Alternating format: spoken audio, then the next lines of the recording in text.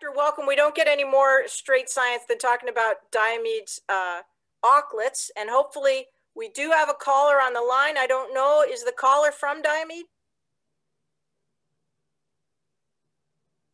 Where would the caller be from? It's blocked out from me. I can just see we have a caller. Hopefully from one of our communities, but if not, we're glad from wherever they're coming. And know that if you have questions, I will always go to the caller first.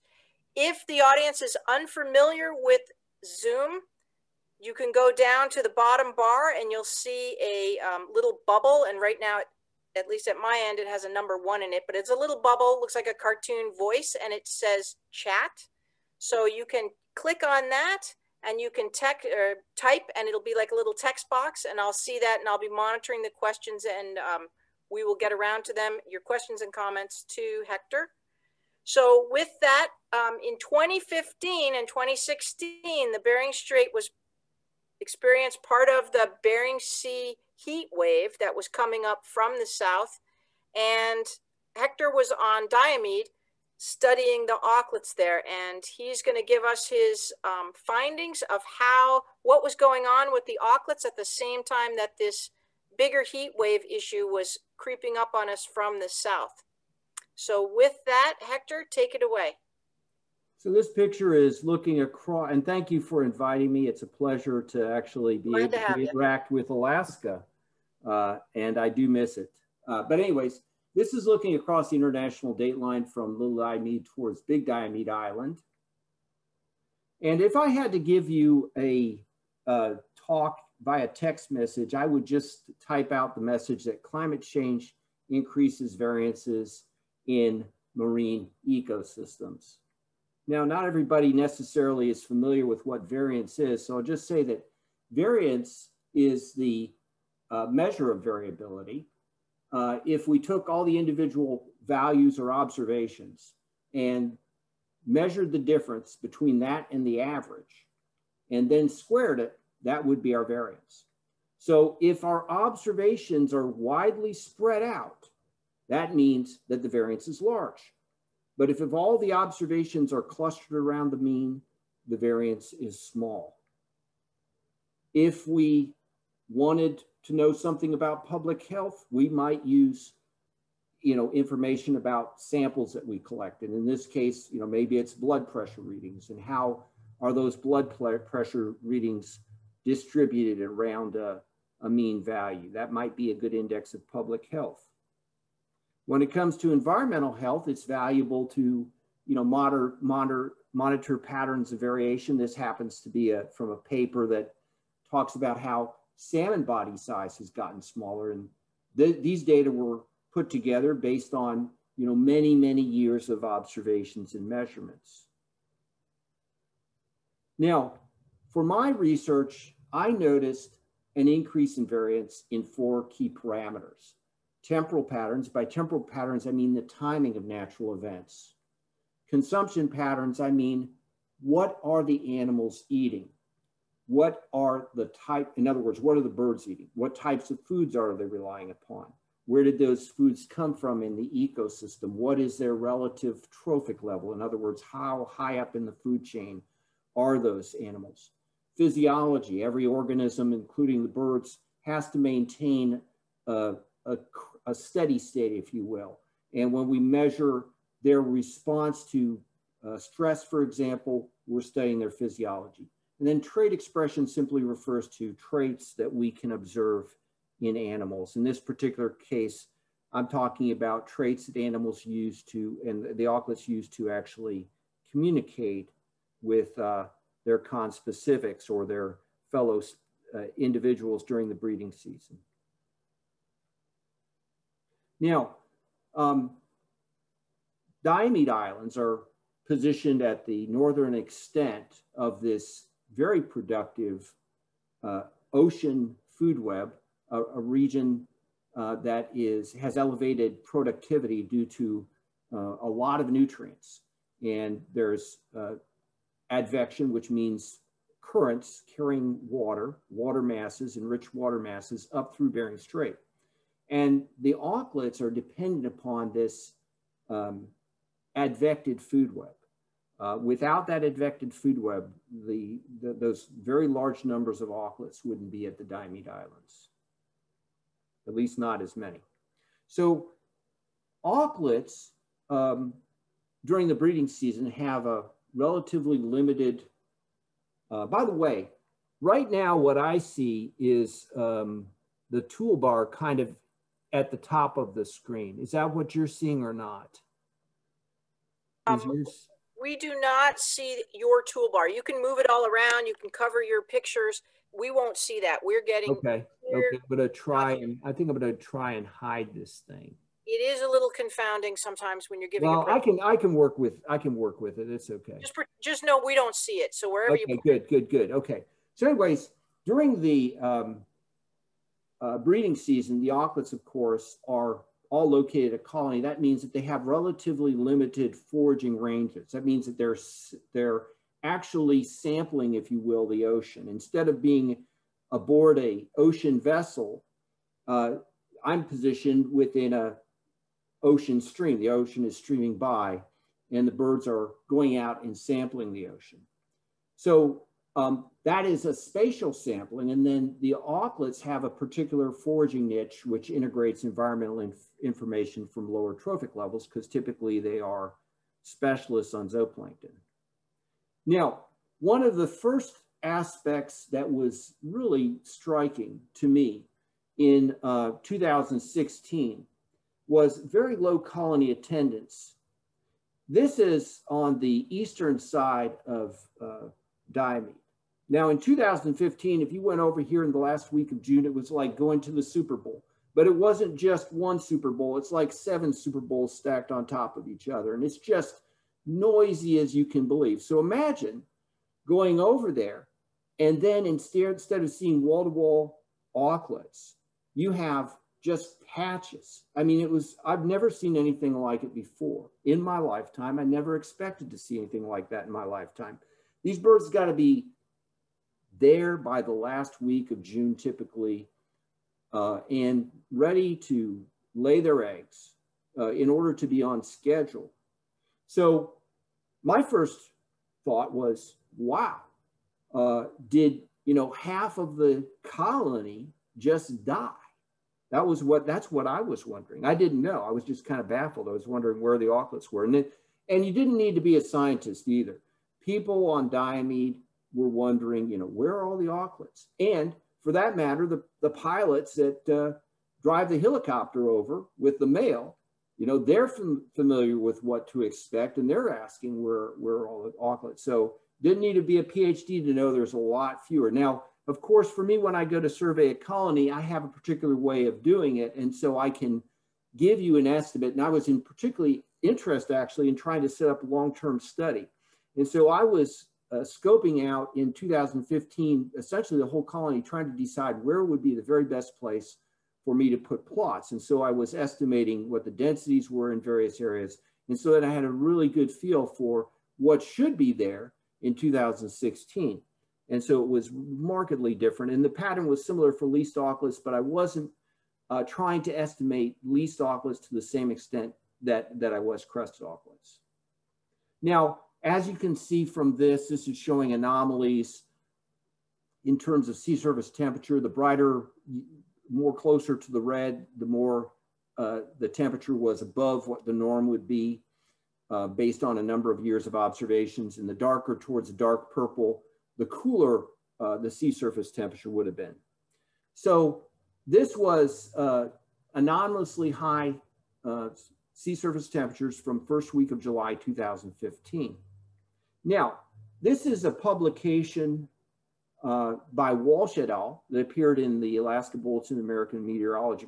Appeared in the Bulletin of the American Meteorological Society.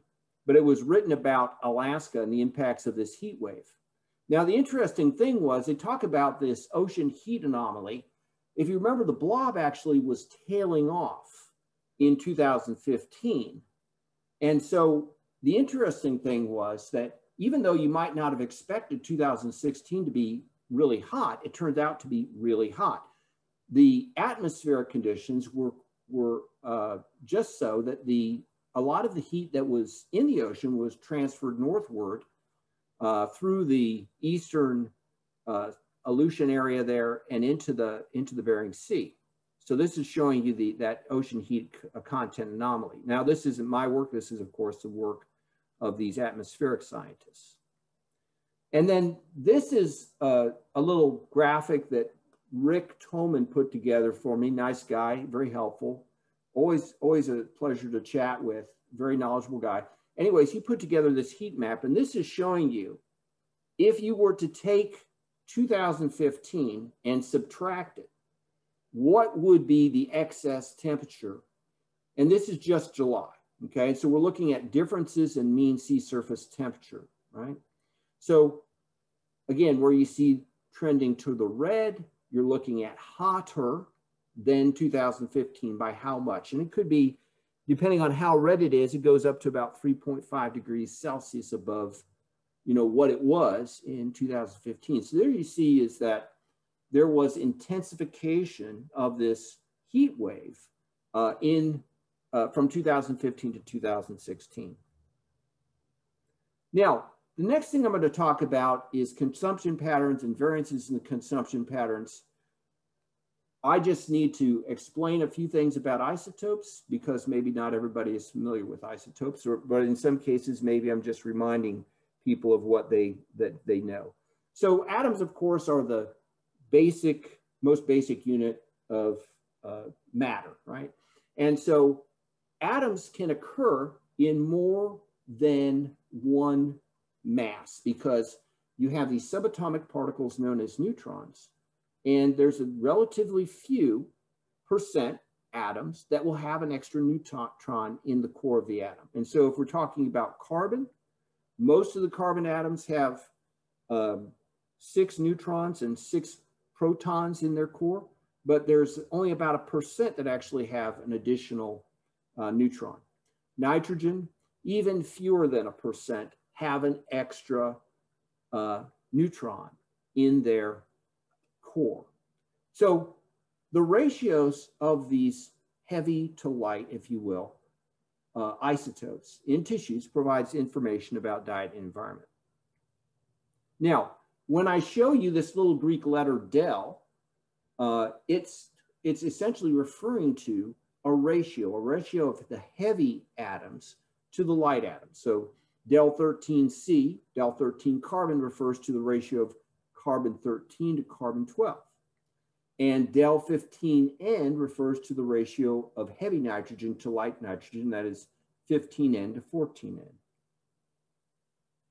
Now, this is showing you the pattern of stable isotopes based on red blood cells collected from crested auklets during 2015 and 2016. This axis on the vertical side, the left side there, is at del 15N, right? Ratio of heavy to light nitrogen. And then on the horizontal axis, we have the del 13C, so ratio of heavy to light. Notice that for 2015, there's a relatively small cluster of data points. There are those blue triangles. Whereas if you compare that to 2016, it's spread about 3 times the area on this nitrogen versus carbon plot. So what this is showing us is that in 2016, there was a larger variance in stable isotope signatures. Now, one of the interesting things that was observed by Diomede Islanders, some people from Diomede that made a trip in late June over to Wales, is that there were these large aggregations of crested auklets along the mainland coast near Wales. It's not something I personally saw, but they told me about it because at that same time, we were wondering where are all the crested auklets? So very large numbers of crested auklets along the mainland. And some even resting on the beach was something I'd never heard of, never observed before. Typically, you expect the crested auklets to be, you know, in areas of sheer water force where you have a lot of features that help to concentrate zooplankton, for example, at fronts and so forth. So typically you would see the crested auklets foraging in offshore currents and waters surrounding the Diomede Islands. Those water masses adjacent the coast typically aren't carrying the types of prey that crested auklets prefer. So that unusual pattern that we saw with respect to the stable isotopes may indicate that the birds were foraging differently in 2016. As you can see, there were higher del-15 nitrogen values, indicating, I think, that they were foraging at a higher trophic level and possibly also nutritional stress. And then the lower values in del-13 carbon, I interpret that as less enrichment from that advected ocean upwelling, okay? Now, least auklets showed a similar pattern. In the case of least auklet, I was collecting the growing primary feathers, just the very tip of them. And so they had lower del-13 carbon values, like the crested auklets, and higher del-15 nitrogen. So again, suggesting perhaps less access to the enriched carbon from the upwelling, and perhaps feeding at a higher trophic level. Now, this is showing you a trend in del-13 carbon with Julian date of sampling. No trend, of course, for del-15 nitrogen. Now, why is this important in terms of the crested auklets? What I suspect this indicates is that there was some access to upwelling coming along later in the breeding season. So date of sampling had a stronger effect here in 2016 than 2015. There was a pattern in 2015, but just not as strong. Now, I've been talking about why I interpret del-13 as an indicator of access to upwelling. And remember, I've talked about this advected food supply.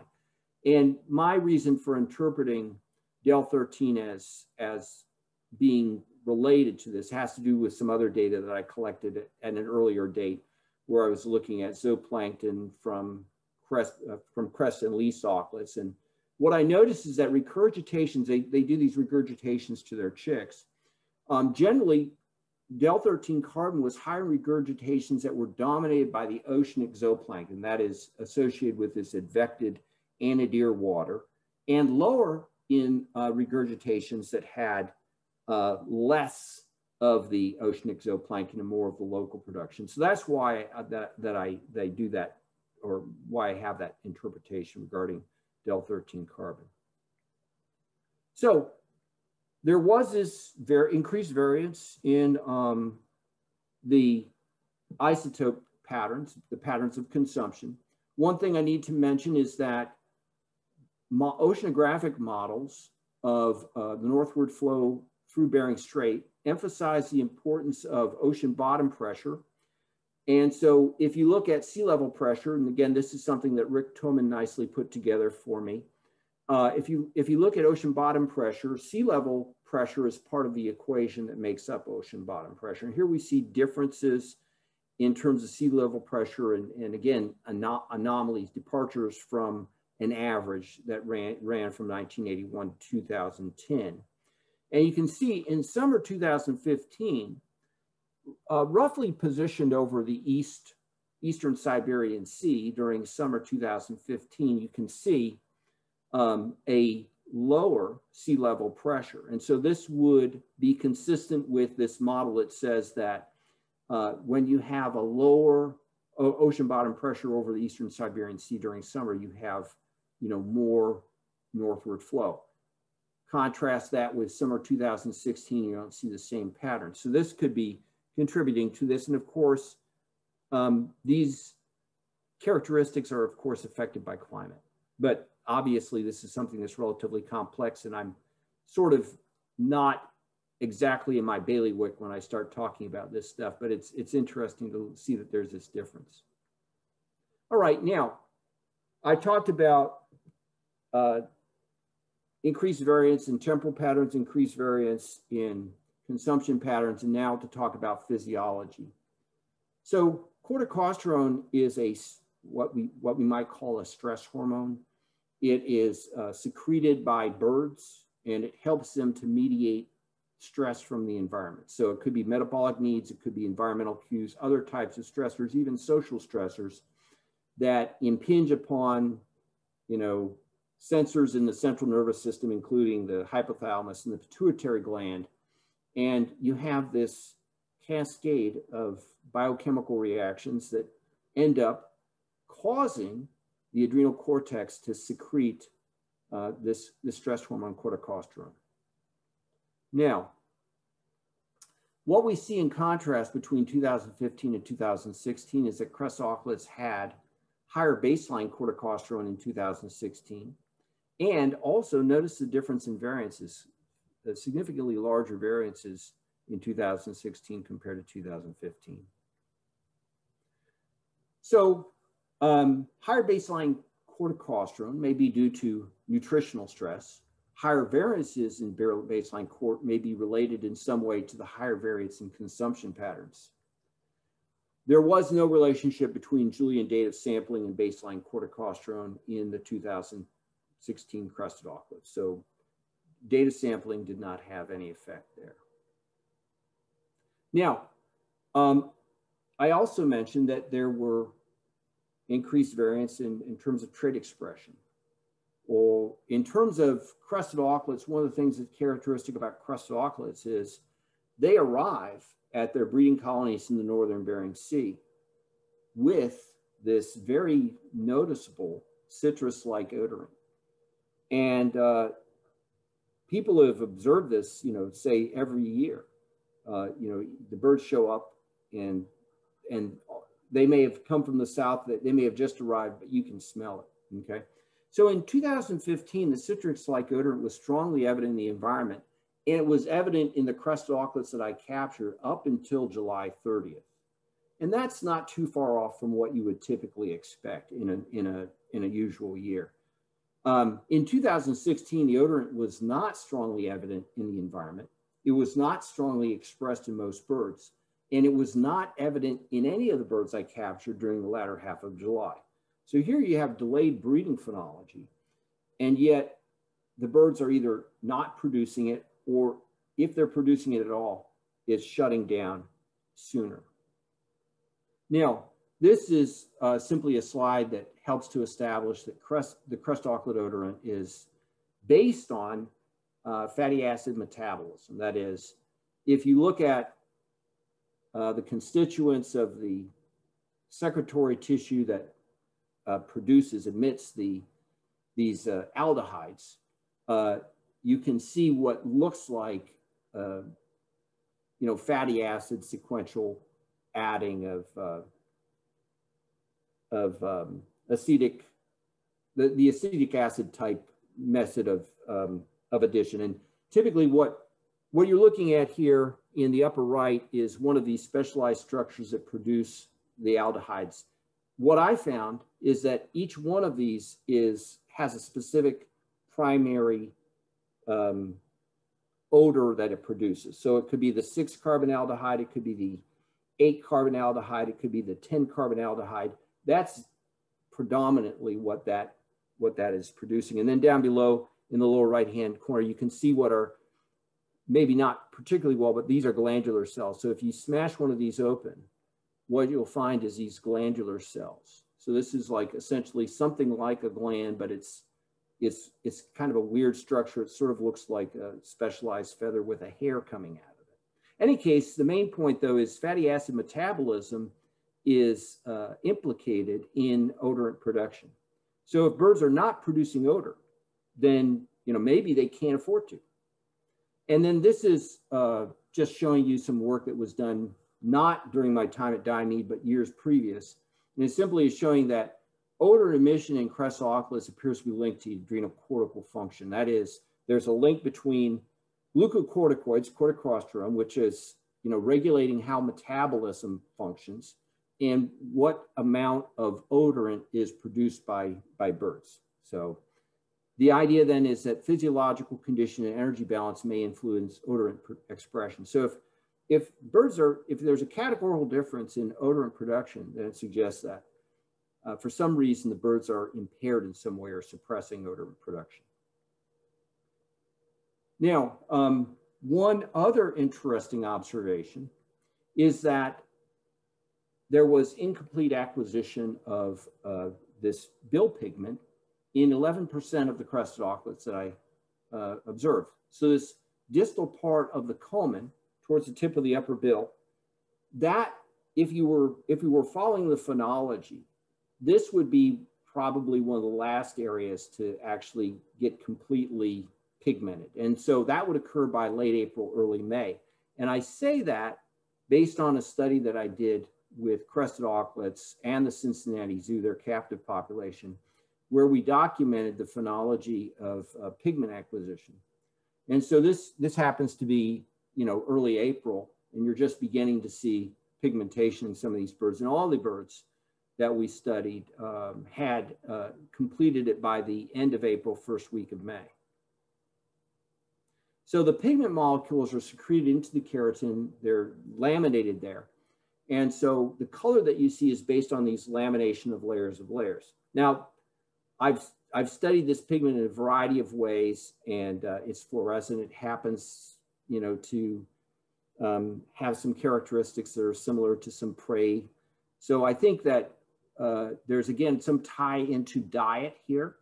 And if birds are not able to fully color in their bill, if you will, it may be that they're limited in some way, either physiologically or diet or something else. But 11% of the birds didn't have a complete bill pigmentation. And that was not the case for any of the birds that I captured in 2015. All of them had complete bill pigmentation. So another contrast between 2015 and 2016.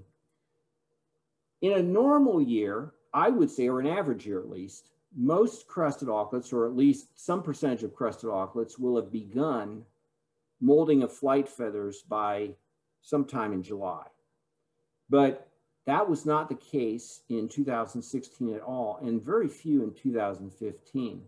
So what that suggests to me is nutritional limitations compared to some past years. So 2015, not necessarily a great year. 2016, though, considerably less good. Okay. Now, one thing I do need to mention, though, is that there was no difference in body condition.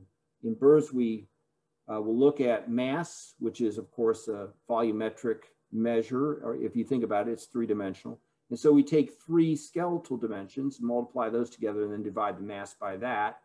And we use this as an indication of body condition or endogenous resources. So there was no difference in body condition between years. These birds weren't emaciated, they weren't starving.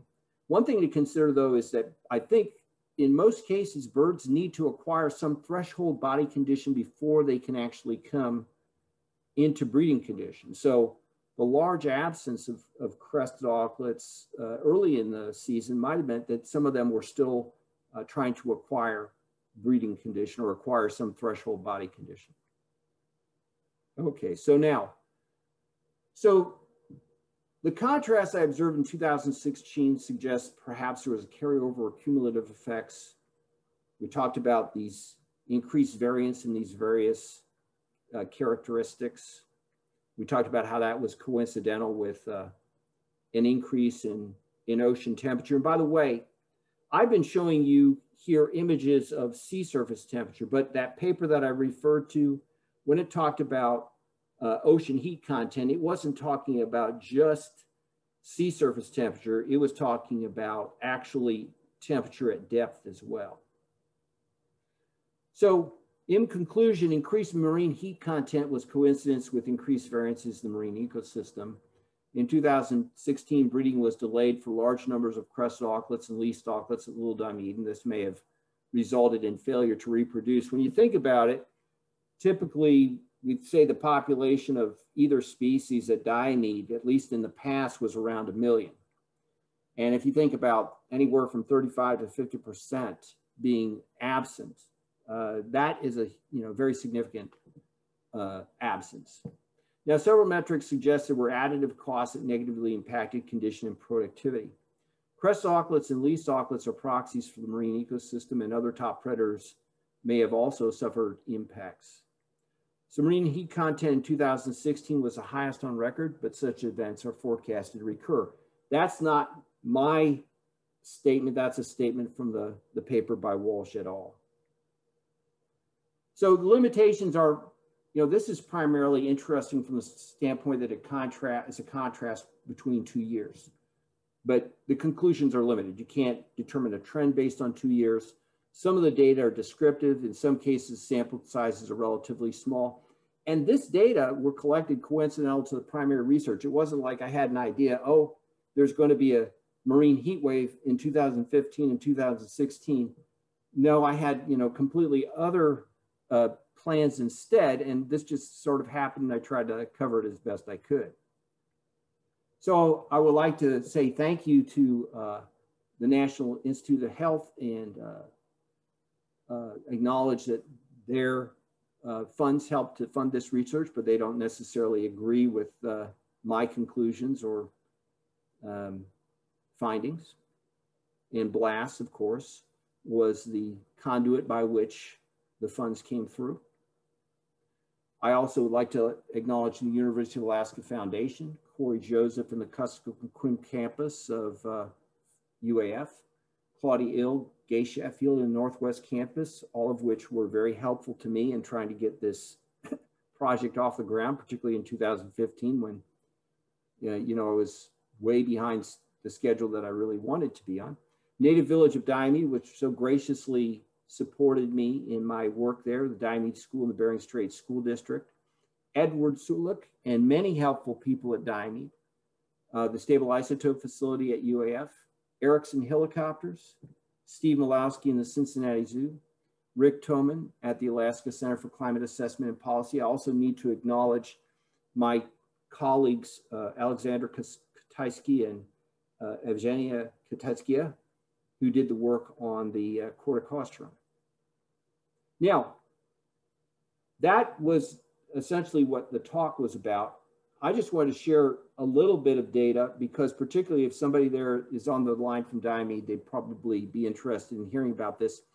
My primary research was actually one of the projects that I was working on was survey of viruses in crested auklets of Diomede. And so because Bering Strait is at this, important location where you have the flyways of the Pacific and the,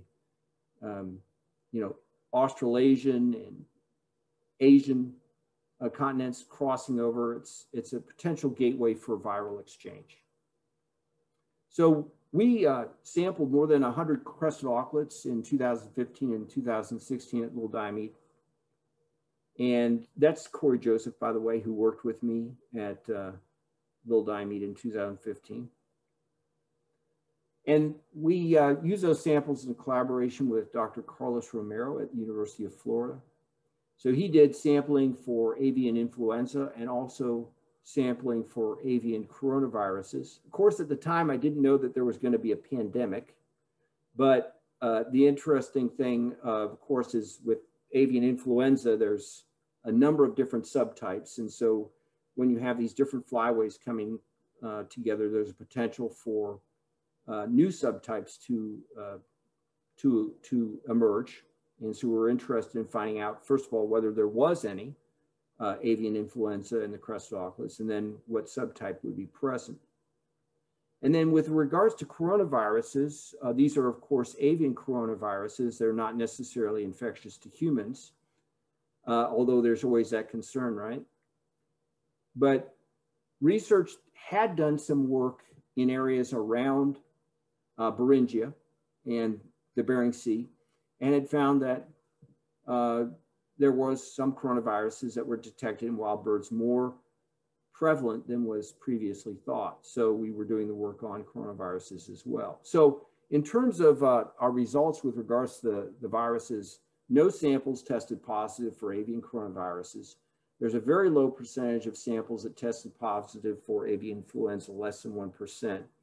And then the work that Dr. Romero still needs to do is retest samples to confirm positive tests if positive test results are confirmed, then we'll attempt to determine what subtype of avian influenza was present. In addition to that work, I was also studying the bill pigment, but that's more than probably I should attempt to try and discuss tonight. So that's about it. So thanks for your attention. And if anybody's there from Diomede, I hope that you were able to follow that. So thank you, Hector. And the caller did drop off. So I know it is a heck of a hard thing to get a call and have it stay on for that long, but hopefully maybe they'll try back again. It was nice to have a caller. So thank you, Hector. Learned a lot. And for those of you that don't know, when Hector described, you sort of took me right back when you described the odor, the smell of the crested auklets on a calm night, like a beautiful summer night at Diomede. There is just a light citrus smell because you're surrounded by the birds. Light, beautiful citrus smell. And Hector's done a lot to let people know what your research let people know that is helpful to the birds, but also interesting to me. So you're saying that is also related to fitness. Yeah, well, that's put out more. Right. There's differences in terms of there's individual differences in terms of the odor and emissions, but in this particular case, it was muted in 2016 compared to 2015. And it was, I was looking back at my notes and I thought it was kind of interesting.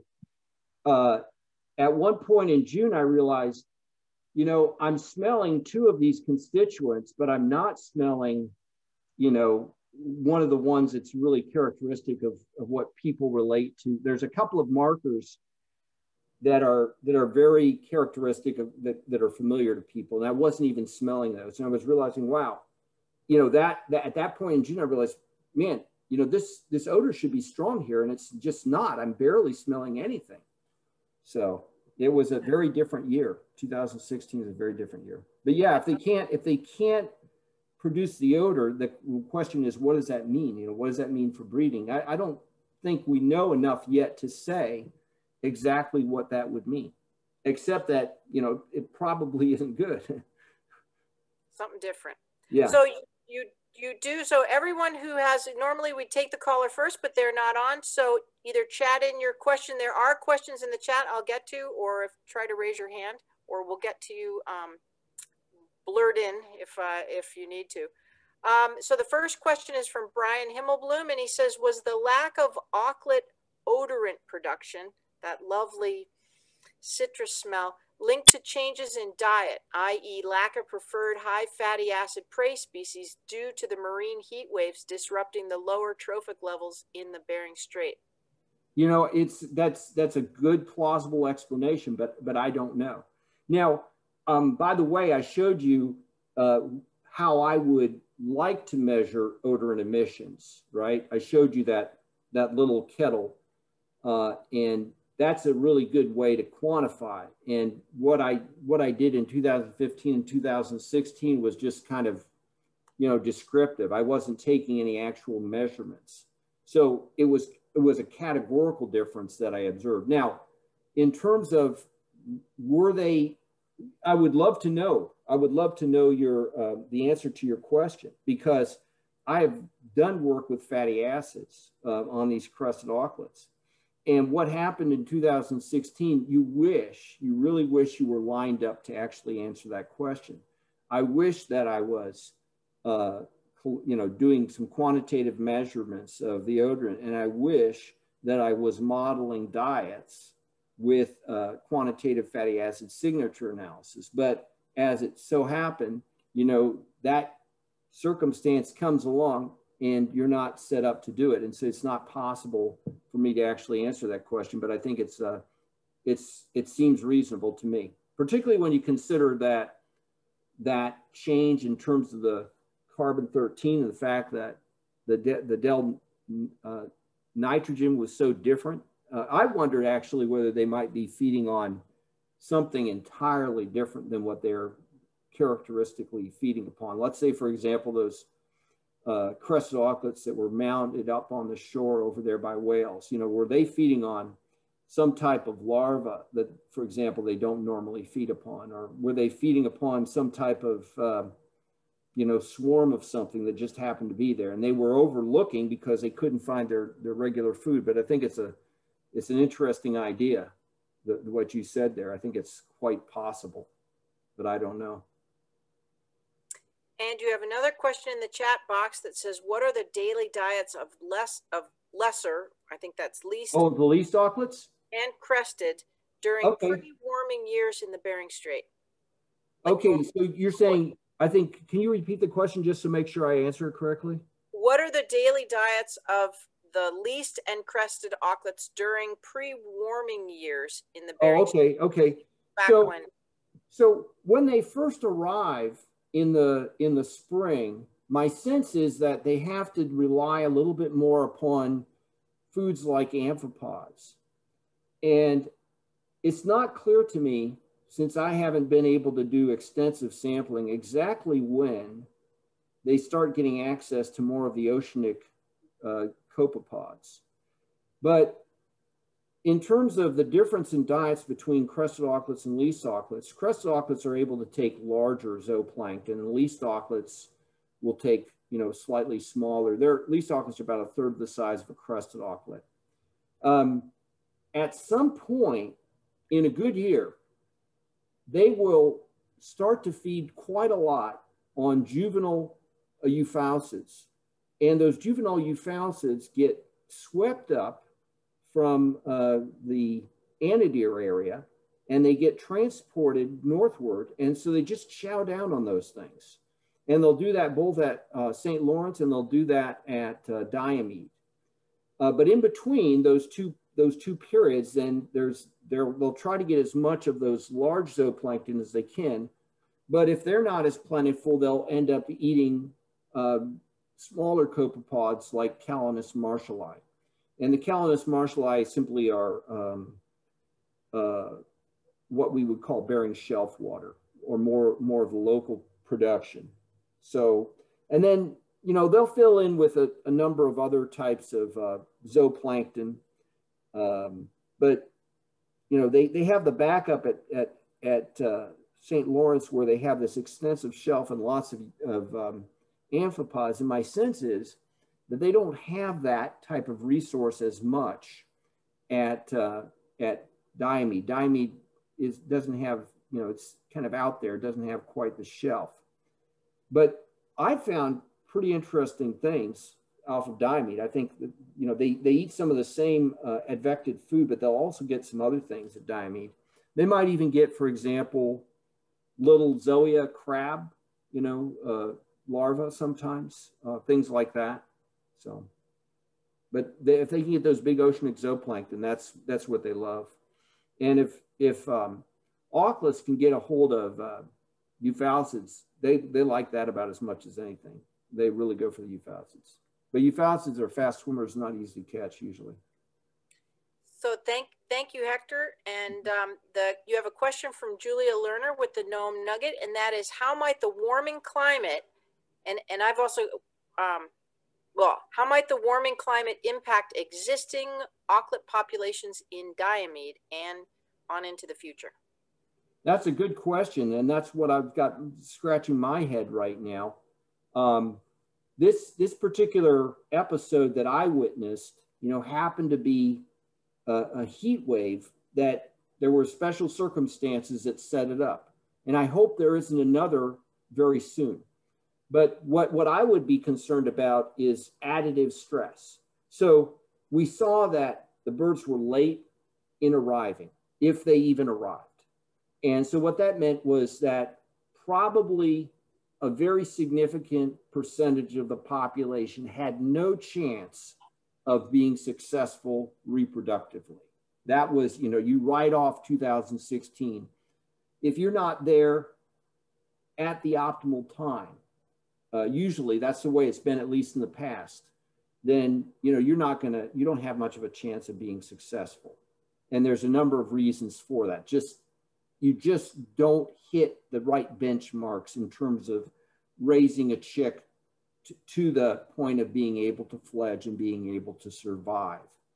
And so what I would suspect is that you're going to possibly be in a situation where food resources are not as available, or quality food resources may not be as available. And so you could begin to see, depending upon how many of these events get stacked up, you could begin to see additive stress that would potentially result in a change in the population. And you might see fewer of the birds. But that's speculation. I don't really know. It's certainly something that I'm concerned about. Yeah, go ahead. Well, I was going to say, so the auklet is a long-lived bird and can kind of take a hit occasionally. Is that correct? Like, well, all right, so this year was no good. So, well, all right, we're going to abandon the colony, ditch having an egg, go back and just concentrate on finding food, because you know what, we're having a hard enough time with that, but we're going to be around next year. But I guess what I'm hearing you say is like, that is, the bird is long-lived, but continually adding stress, at some point, even a long-lived bird is going to be like, hey, you know, year 4, I'm still not laying an egg. I'm whatever. Is that so? Well, eventually, here's what I would say. Let's suppose that you have them. You're correct. You're correct. That's exactly right. But I'm thinking about it in terms of probabilities, and I'm thinking about the population scale. So let's say if you normally would have 1 million crested auklets at Diomede, but instead you have like half that number that show up on time to breed. That means that, you know, maybe half the population has a chance of being successful. But in actuality, maybe the overall reproductive success is as low as 0.3 or 0.25. In other words, you only have maybe a quarter of the pairs that actually show up on time that actually successfully fledge a chick. So you can begin to see what happens if you're thinking about probabilistic outcomes, that over time, just on the population level, the likelihood is that you're going to have fewer offspring successfully get to fledging. Now, one of the things that I can't say anything about is what happened in the wintertime between 2015 and 2016. That's a really open question. I have no idea. But you would have to think that wasn't a great time to be a crested auklet in the Bering Sea, right? Or for that matter, any place, I would think, but I don't know that. But I would think it would be tough. Since your sojourn on Diomede in 15 and 16, and then 17, since 2017, when NOAA Race Division came up and sort of painted us the picture of what had happened, the thermal barrier was gone, obliterated, separating the southern and northern Bering Sea completely distinct ecosystems. In 2018, 2017 was warm, we had trouble. 2018, though, it was very clear that there was no more physical barrier separating two ecosystems, and all the large predatory fish came up, like pollock, en masse. I don't know if you've heard about that. And then the Pacific cod came up en masse. And since 2017, we've annually had multi-species seabird die-offs. The thought was maybe these birds are in such poor body condition because of a harmful algal bloom poison. Maybe there's a disease event going on. And last year, I think all the results came in, and last fall, USGS Caroline Van Hemert gave a presentation that said, you know, we didn't get high HAB results. We didn't get disease events. And so it looks like the birds were failing. I think if you knock out disease and you knock out harmful algal bloom poisoning, it seems food availability would probably be a logical conclusion. And I know you haven't been up here, you're down in Louisiana, but know that it's been a tough time. But there is some good questions coming in the chat, and that is, there was one, have there been any reported periods of normalcy in the subsequent years, or are the numbers on Diomede of the auklets still low? See, that's a good question. I don't know. And see, right, from my standpoint, what I was comparing was, I was at the island for the same periods of time during 2015 and 2016. So I could see a clear contrast between 2015 and 2016. Before that, I'd only been to Diomede once before, right? And that was years prior. And I'd been trying to get back for a very long time. And I would have gone back in 2017, except for, you know, the things that were happening with the university and the disruption that occurred and that. So I haven't been back. So I really don't know. I mean, I know what a auklet colony would typically look like, right? And because crested auklets, for example, are very gregarious. They tend to nest in clusters, if you will. Nobody wants to be out there by themselves. And so when you see what looks like, you know, Swiss cheese in a colony, you know that that doesn't look right, right? And that's what it was like in 2016. But I would hope that after that extreme, you know, marine heat content passed in 2016, I would have hoped that things would have, you know, come back a little bit to a more corrective situation, and maybe you would see better reproductive output and greater productivity, but I don't know. So that's interesting, and I think that the managers for seabirds is the U.S. Fish and Wildlife Service. So maybe for some of the people asking questions, maybe that's something I can follow up with and see if there's any information regarding the auklet colony on Diomede. My other question was, you know, St. Lawrence Island is another, has several beautiful colonies of least and crested auklets, and on both islands they're an important subsistence resource. Is there been any? I do not know about the auklets. There was a much better study done at St. Lawrence over multiple years, so that they could actually draw trends, and it was during some of the same period. And I don't think they saw now. Mind you, I don't know that they were looking at anything in terms of attendance. In other words, were birds in attendance, has the population declined or anything? But there was a good study that was published, and that was by Kataisky and some of his colleagues. So that work was done well. Now, one of the things about St. Lawrence, as I mentioned, is even if that advected stream isn't so strong, there's such a broad shelf at St. Lawrence that to a certain extent, it can be compensatory, because you can have some local production there. It won't be maybe as high octane, if you will.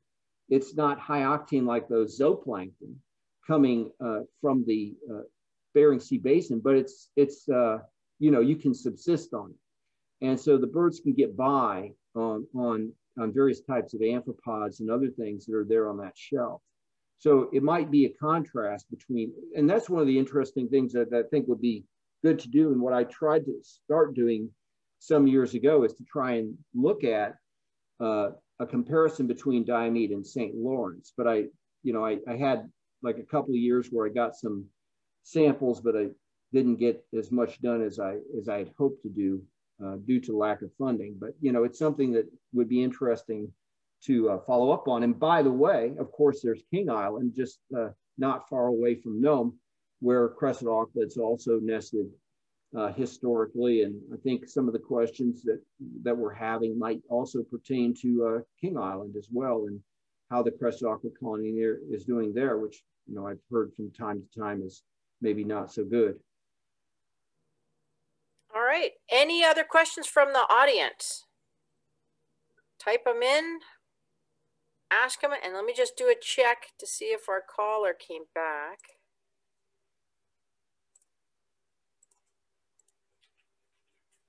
No caller. All right. Well, for the audience, please remember that it is not easy to be a straight science speaker, and it is not easy to be doing a presentation starting at 9:30 at night on a weeknight. So I want to, if you want to write in, put some love for Hector there in the chat box. He deserves it. Or people are clapping. I don't know if you can see that. Well, thank you. I thank everybody for coming along, and really enjoyed I'll take a look at some of the things that people put in here. I'll send them to you. Thank you so much, everyone. I appreciate it. Really enjoyed it. Yeah. So, well done. So thank you all for coming. Next week at next Thursday, we have Dan Rizzolo, and he will be giving a presentation on his loon research. He did research on 3 species of loon: red-throated, Pacific, and yellow-billed, and up in the Chukchi Sea coast. So maybe Hector, we'll see you in the audience. Oh, I would love to. I love loons. All right. Well, you love loons.